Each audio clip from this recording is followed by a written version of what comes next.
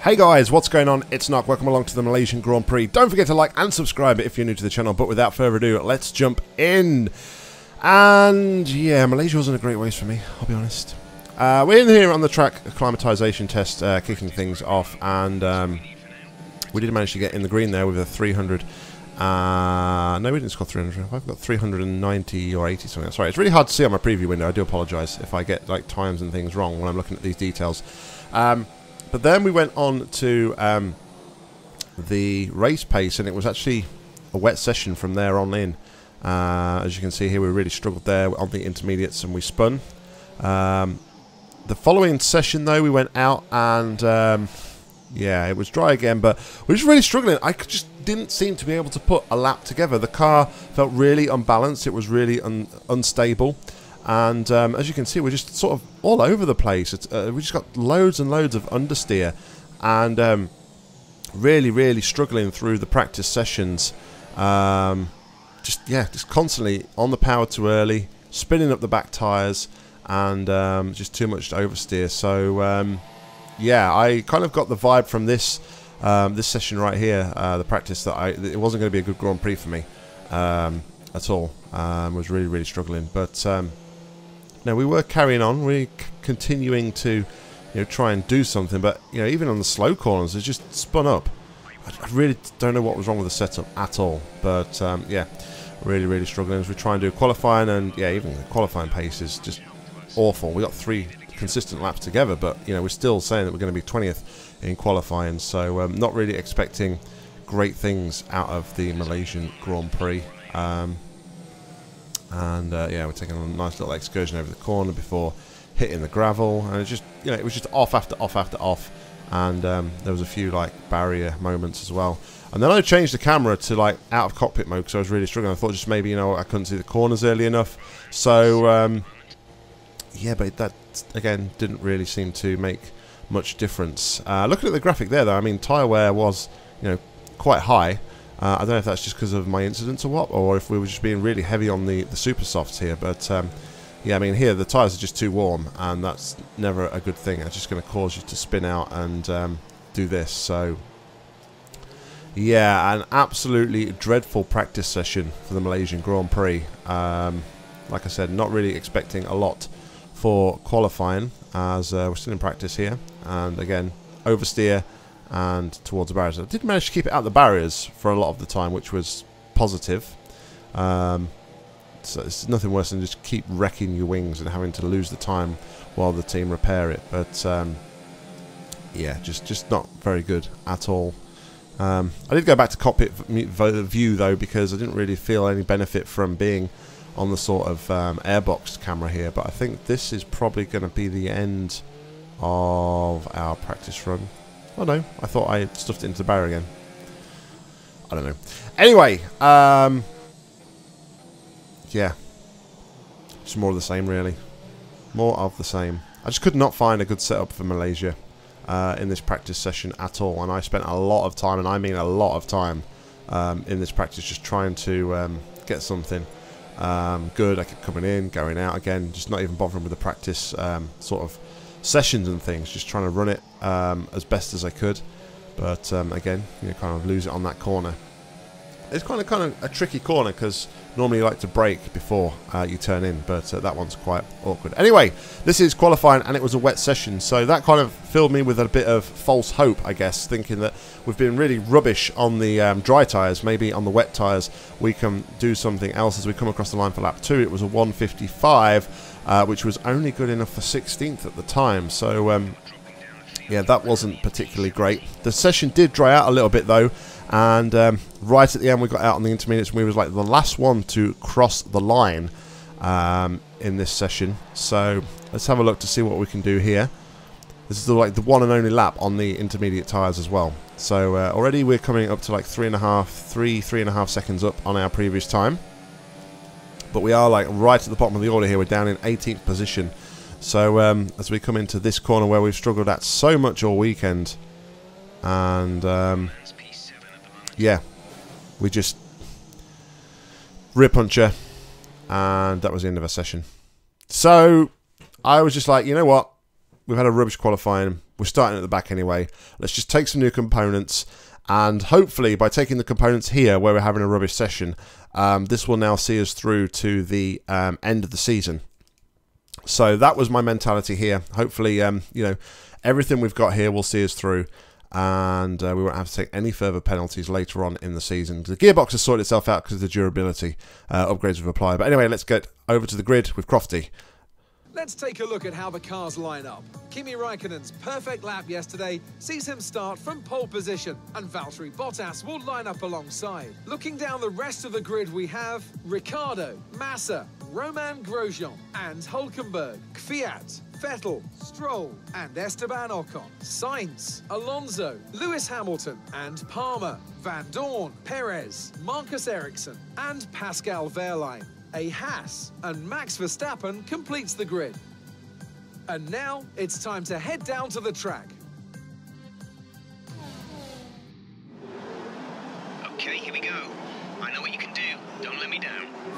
So despite the monumental penalties we have taken in this, Max Verstappen still decides he's going to take more and starts in 20th place. So we're not in last position here as we come and line up on the grid at the end of the formation. I'm just having a look around, something I've not really done before. Anyway, the lights are on. It's 5 red lights. And away we go for the Malaysian Grand Prix.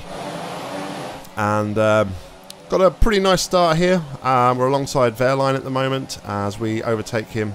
Not really being challenged from behind by Verstappen as we dive down the inside into turn 1 alongside Jolie and Palmer. But we let him sort of go. We've got Perez and Ericsson on our outside here as we try to give them space. We've just been tagged a little there by Perez as he makes his way through. But we're trying to drag racing him up here to the end of the first sector.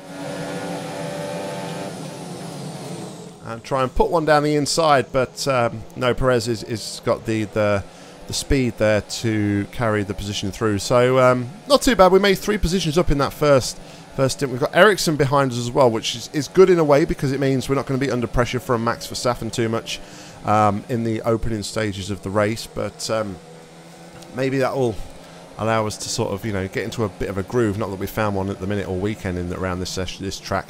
But maybe we can get into a bit of a groove and try and build a bit of a lead as we turn in way too early there. Yeah, no, we're settling down, not really making any inroads on Perez as such, and got a little bit of a gap to Ericsson, not too much.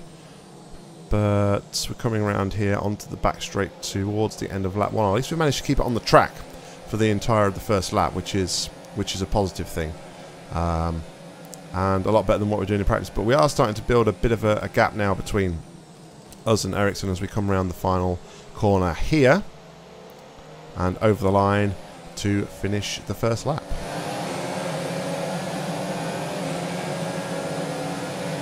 So we have a 1.5 second gap over Ericsson at the end of lap 1.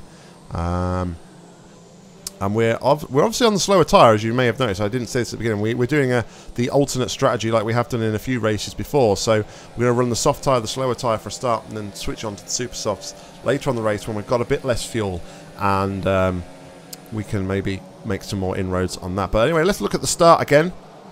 Like I say, it was a pretty clean start, nice little getaway. Didn't really challenge too much in the opening stint as Verstappen tries to get alongside the Sauber there. And we duck down into the inside, heading around turn 1. And alongside the Sauber there, and Perez comes around the outside of both of us. He has the inside line. We try and get the power down, and he's just driven straight into the side of us on his way through there, Perez.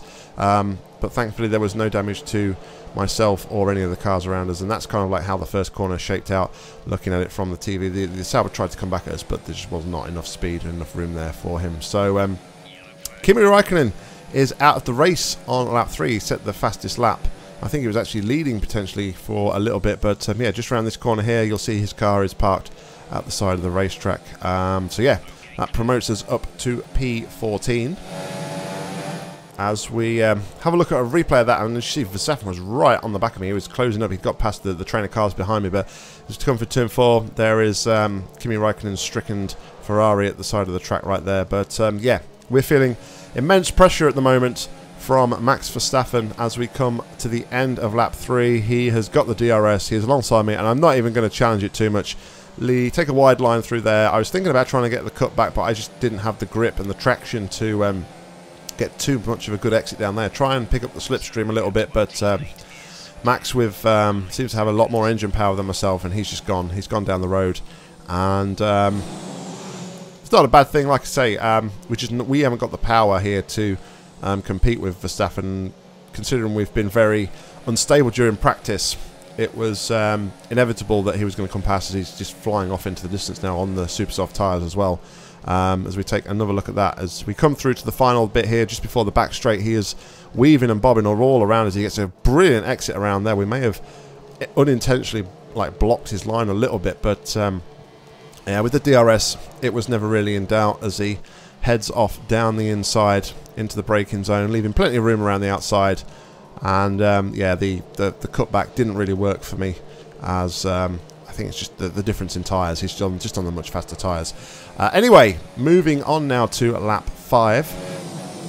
And you'll see we've built quite a nice little gap to Ericsson, although we went massively wide in that corner there. But yeah, we're 5 seconds behind Verstappen, 5.5 seconds, and we've got a good, I think it's 3.5 second gap to Ericsson. So you know, we have settled down into a groove, and things are looking quite nice at the minute. Quite nice. We've managed to keep it on the track, which is always a bonus.